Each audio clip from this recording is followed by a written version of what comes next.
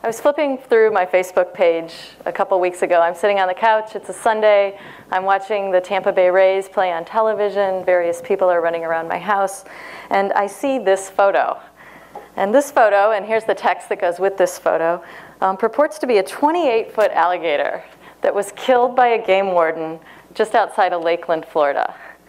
And I really, really, really want to share this photo. And I really want to share this particular photo with this person. His name is Miles Parks, and he's a friend of mine. He's about to take a job as a reporter in Lakeland, Florida, right? And so I'm really excited for him to take this job because I think that small towns where weird things happen, that's the greatest place to start your job as a journalist. Absolute greatest place. Those of you who started your job in a small, weird town, raise your hand, right? Don't you agree?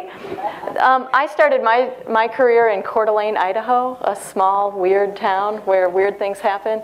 And I wanted to share with him how excited I was, because a lot of times when you're starting your job in that small, weird town, you're not as excited as the people who have gone before you that you're starting that job. You're kind of scared. You think you're going to the middle of nowhere. So I really, really wanted to share this with Miles.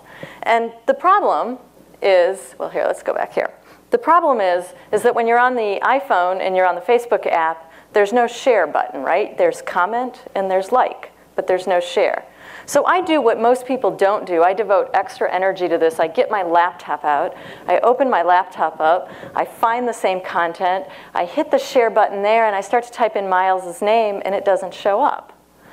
Now, the reason that Miles' name didn't show up is because Miles had recently deleted his Facebook page, which is a whole topic of a whole other TED Talk, right? It's this fascinating phenomenon where lots and lots of people are doing this. But I couldn't find his Facebook page.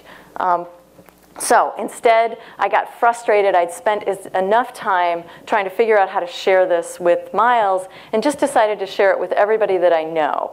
So I posted it to my own Facebook page, where I have 1,095 friends. So within minutes, my friends start responding to this. And you can see the very second response is a link to Snopes.com, right? And I'm like, oh, crap. So in addition to that, right? This is the Snopes breakdown of this. And it comes up in April 2013. It also came up in April of 2006.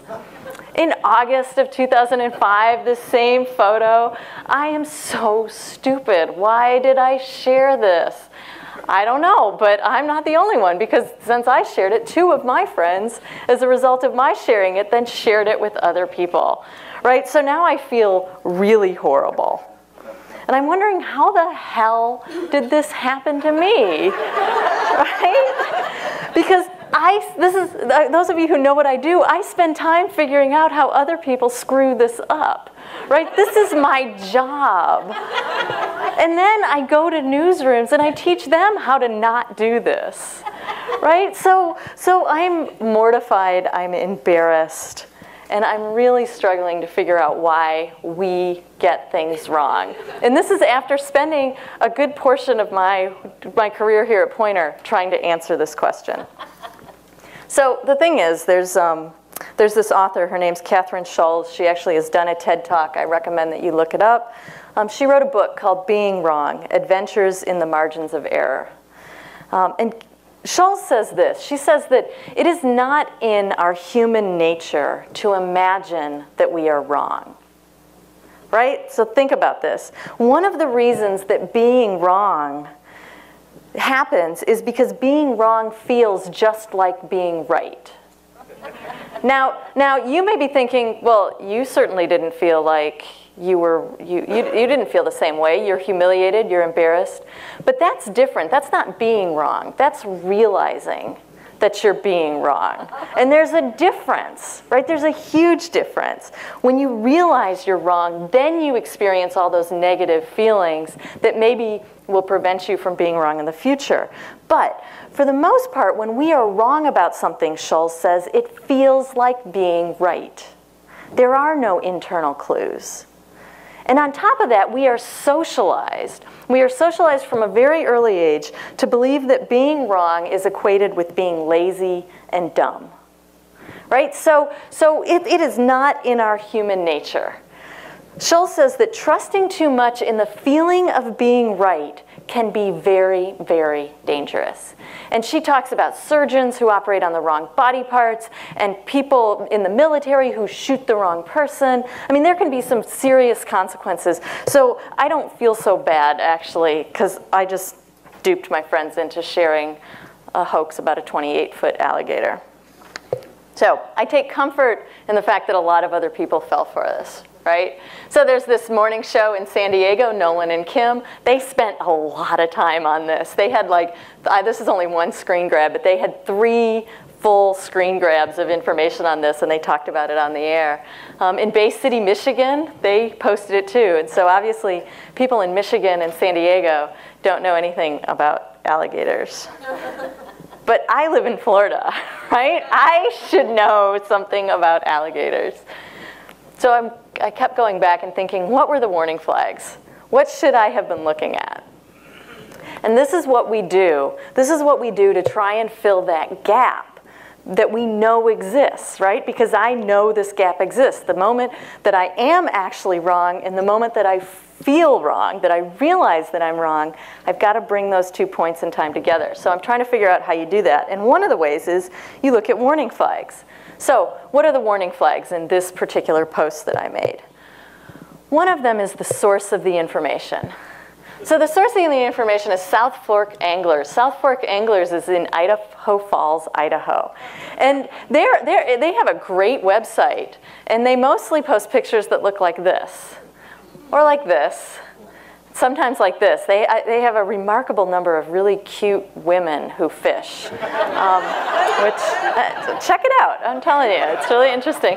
Sometimes they post photos like this, and this maybe could have been a warning photo, right? Like, I'm not sure this photo is true too, but you would expect South Fork Anglers in Idaho Falls, Idaho to know more about grizzly bears than they do about alligators. So that was one warning flag. The second warning flag is the lack of a familiar media, right? Like, so I live here in Florida, I work at the Poynter Institute, we are associated with the Tampa Bay Times. You would think that if they found a 28-foot alligator anywhere, that South Fork Anglers would not have been my only source of information, right? Like maybe the Tampa Bay Times, but when you search the Tampa Bay Times for 28-foot alligator, you don't get anything that looks like that story. Or maybe the Lakeland Ledger, like maybe this was a really new story, but you'd think that the Ledger would have been on top of it. But this is the only story that you come up with when you search the Lakeland Ledger for 28-foot alligator. So obviously, those reliable media sources were not onto it. Should have been a warning sign for me. So another warning sign, 60,000 shares, 60,000 shares at the bottom of that. And I'm seeing it for the first time. Huge, huge warning sign. Okay, and then finally, this warning sign here, common sense, right? I thought about this. I thought, I'm sitting in my living room. I live in a really small house, and it's probably 28 feet from one corner of my living room to the other corner of my living room. And here's what I thought. That's a big-ass alligator. You know? I didn't think, I've lived in Florida for 11 years, I didn't think, wow, I've never heard of an alligator more than 13 or 14 feet being caught, and this is twice that size. I didn't think that at all. And then I also could have read the comments, right? Another warning sign. I could have read the comments, and I would have easily deduced that this was fake. So how did I ignore these warning signs and post this photo? Part of it is that I was acting on an emotion, not necessarily rationality. I wanted that positive reinforcement that you get when you create an experience for other people. Right? That's what social media is all about, and I really wanted that. The other thing is I'm sitting at home, so I don't necessarily have my thinking cap on, as we tell small children to put their thinking caps on. I don't know why. It's not like I don't ever work from home, but at that point, you know, maybe it's because the Rays were playing. I don't know, but I was not thinking about common sense. And the thing is that this is a pattern. This is not just my alligator that's the problem. There is a lot of other bad information out there that just won't die. We experience patterns of repeating bad or unsubstantiated information over and over again in our current media ecosystem. You can think about Barack Obama's birth certificate, or you can think about the connection between vaccines and autism as classic examples, but those are kind of old. Those happened a while ago. This happens all the time. Bill Adair is in the room, and he reminded me of this particular case from last year. So there was an ad that ran from a political action committee called American Crossroads, and they made a claim in this ad that 85% of college students, college graduates, are moving back in with their parents. So PolitiFact checked this out. Here's my sourcing, my fair use. PolitiFact checked it out and ultimately determined that this study is totally a piece of crap. That's not what that wasn't their ruling. Their ruling was false. My interpretation is a piece of crap. Among the things that they discovered, the organization responsible for this called 20somethinginc.com, a research consulting group. Their phone number was disconnected.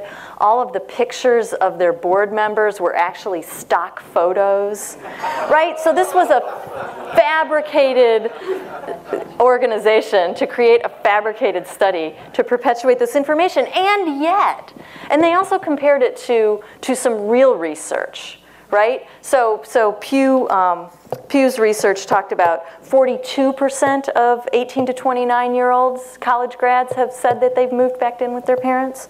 41% of 25 to 29-year-olds, 29% of all parents. None of those numbers come close to the 85% claimed in this study. And yet, Time magazine, CNN, the Huffington Post, actually twice the Huffington Post reported it.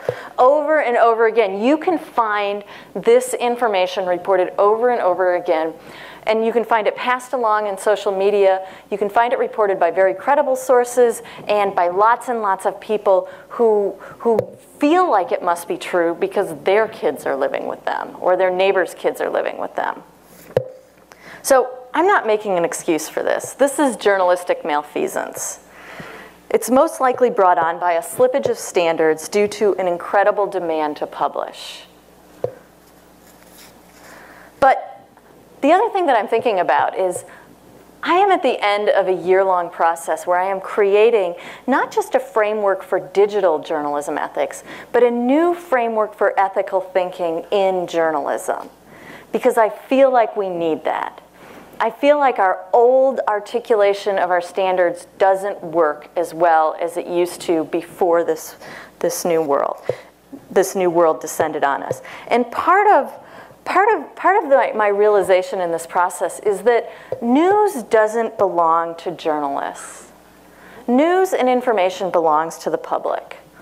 And as we study the evolution of news, we go back to the agora, which is the ancient Greek marketplace, where people exchanged ideas in a democracy. Or we look at the ports in Europe during the Age of Exploration, where people were getting off of the ships and sharing stories about what they saw. And eventually people were paid to report those stories and to report the manifests of the cargo and passengers on those ships. And then eventually we get to this point in journalism where we start creating styles and routines. There is a professionalization, and the professionalization is in part an attempt to bridge that gap between when we get something wrong and when we realize it's wrong. And that's why we create these standards. Back when I was that cub reporter in Coeur d'Alene, Idaho, an editor taught me how to fact check a story, right? And you print the story out, you highlight every fact, and then you review your evidence for asserting that fact. And you ask yourself, is it possible that this is really true? And that was a professional attempt to bridge that gap between when we got something wrong and when we realized it was wrong. And our attempt in journalism to do that was to do it to figure out, make that realization before the information went public. But the thing is now we're not there. Now we're here. And my alligator sits right next to some of the most important news of the day. We live in a user-controlled media world, and we have to hone our senses. And so I'm trying to figure out what this process has taught me about my alligator. And it's taught me this. It's taught me that we all develop stopgap measures, and that sometimes our stopgap measures are defensive. We come at them with a defensive posture. But sometimes we come at them with a posture of humility. And that when we come at it with a posture of humility, that's actually a much better approach for bridging that gap between the moment we get something wrong and the moment we realize it's wrong. This is a quote that Tom Rosenstiel, my co-editor, actually inserted into our new guide, our new Principles for Journalism. And here's the plug for the book. It's called The New Ethics of Journalism, Principles for the 21st Century. It will be released on August 1st. And Tom actually wrote this as a bullet point under one of the principles. And he says, make intellectual honesty your guide, and humility, rather than false omniscience, your asset. And so I keep coming back to this concept of humility and what that means. And one of the things that humility means is that we recognize the possibility that we might be wrong at any given moment. And that's something that we have to realize is counter to our evolutionary development, but critical to making democracy function in this crazy age that we're living in. So I think humility is the answer. Thank you very much.